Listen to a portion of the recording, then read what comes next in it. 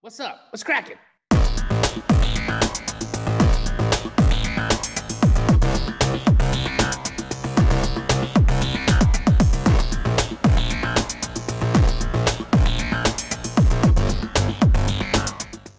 We can really go down a rabbit hole in worrying about what regulation might look like. My thoughts is that it's probably going to be where you're going to need either a real estate license or a wholesale license, and very likely it's going to be state specific. What would very likely happen is that there may be reciprocity between states. So, for instance, for real estate agents, there's reciprocity between states, right? So Arizona and Texas share reciprocity, meaning if you are licensed in Arizona, you can actually get your license in Texas without having to go through the course again. You just take the exam and you can get licensed there. So there's probably going to be some reciprocity among states, but it's so early right now.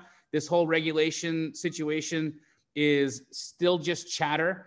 My hope is that through the television show and what we're bringing to the world of wholesale real estate, the elevated perspective of how you can wholesale from a place of integrity, how you can wholesale from a place of problem solving, which is what we're essentially trying to portray, and what we're showing, that the conversation should elevate, right? There should be a better understanding of our role in the marketplace and how we actually help real estate agents, how we help homeowners, and how we help people beautify neighborhoods, and how we are the raw ingredients to development.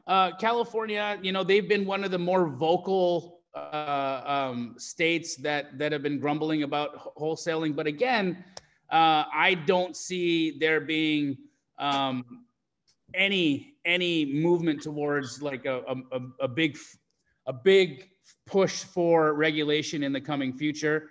There's only chatter. Now, I will say, Jerry Norton, myself, and Pace, our goal is to try and be the figureheads of what regulation may look like. So we'd like to form a formal board, like they have a board of realtors. There's a national board of realtors.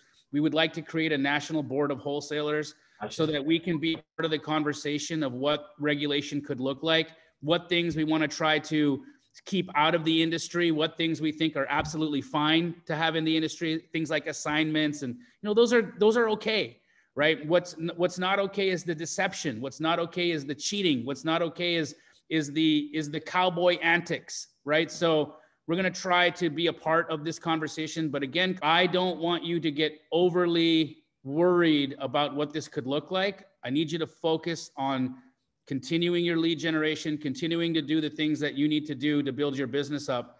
And when regulation comes, I hope that your business is so evolved that it's not going to even be a thought that you're going to have to worry about.